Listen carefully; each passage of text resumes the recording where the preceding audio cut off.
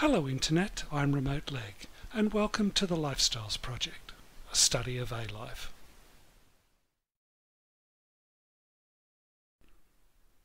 Here's our life colony, and eventually it takes over the world.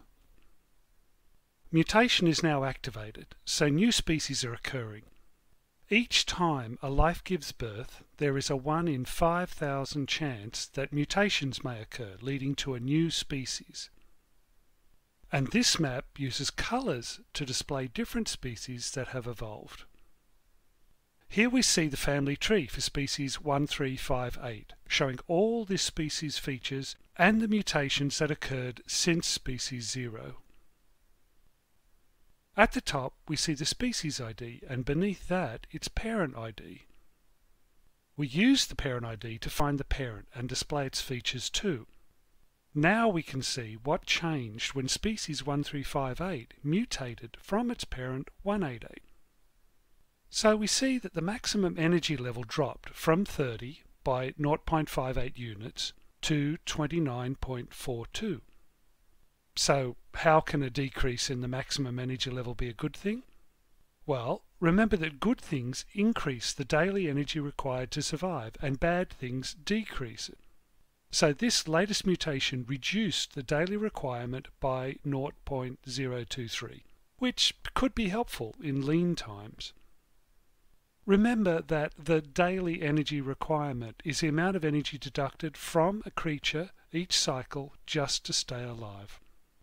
I need to pick a better term for this because there's actually 15 cycles in a day. Daily energy requirement doesn't really cover it. So, we can use this table to trace the family tree through its parents all the way back to species 0. Looking at the lower half of the screen, we can see all the mutations that occurred.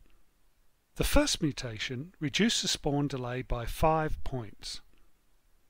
So species 26 now tries to spawn every 2 cycles instead of 7.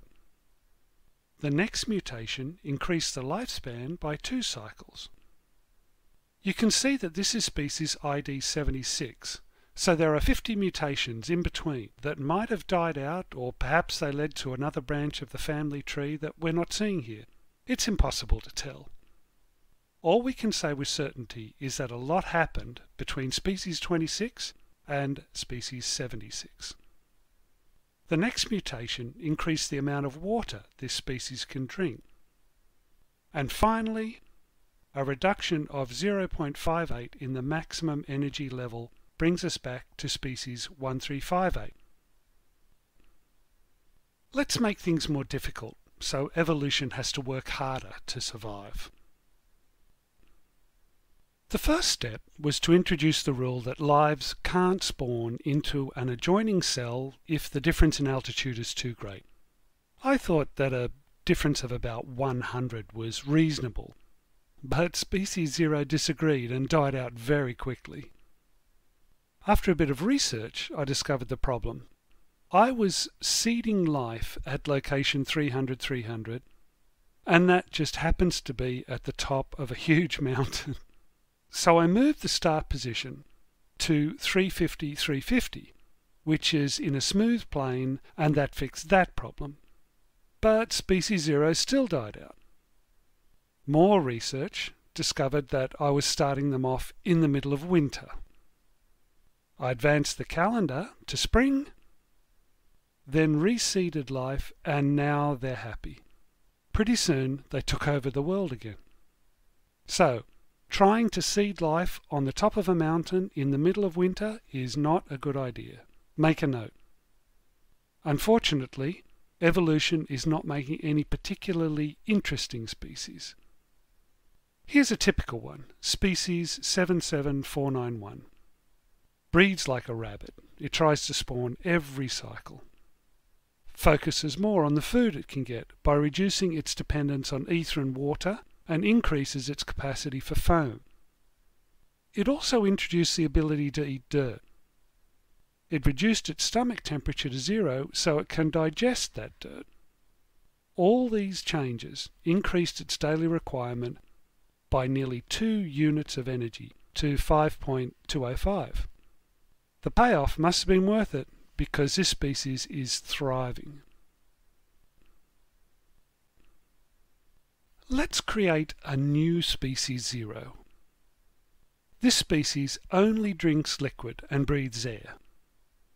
Consequently, I can raise the stomach temperature to 2 without causing any indigestion. It can still digest everything it's eating, otherwise what's the point? We run the simulation for 700 cycles, and this is what we get. A decent sized colony in the center of the map. Don't let this bright blue color fool you.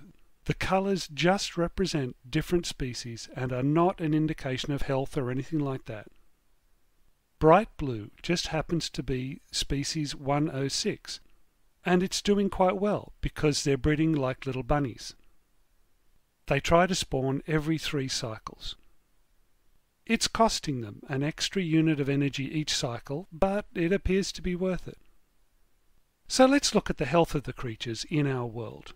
Obviously, the ones further north are doing better. Why is that?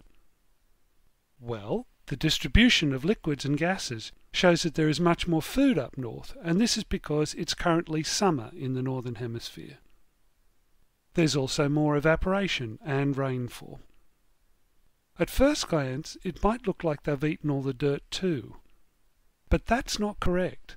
What they've done is drink all the water and excrete salt, covering up the dirt. So we're not looking at a valley where dirt has been removed here, but a big pile of salt dung. It all makes sense.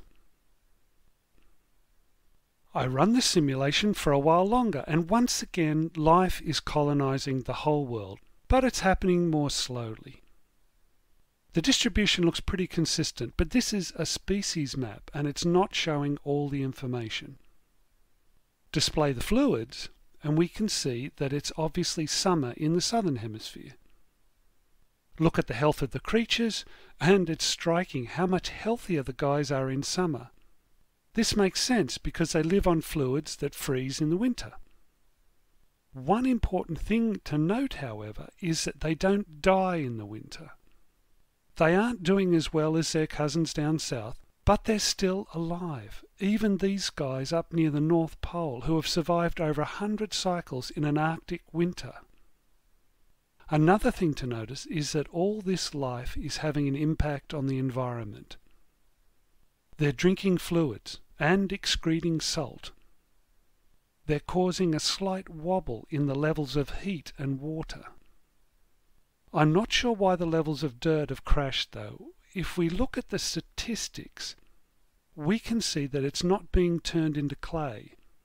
So it's either being evaporated or eaten. Some investigation required here. That's enough for now. I think I'll tinker with the structure of a species next. Perhaps modify which features are possible. I'd really like to get some form of detection implemented so a creature will be able to scan its surroundings and decide how to act. I'd also like to add mobility so they can move around and search for food. All this is leading toward intelligence, but I have no idea how to build a learning algorithm yet.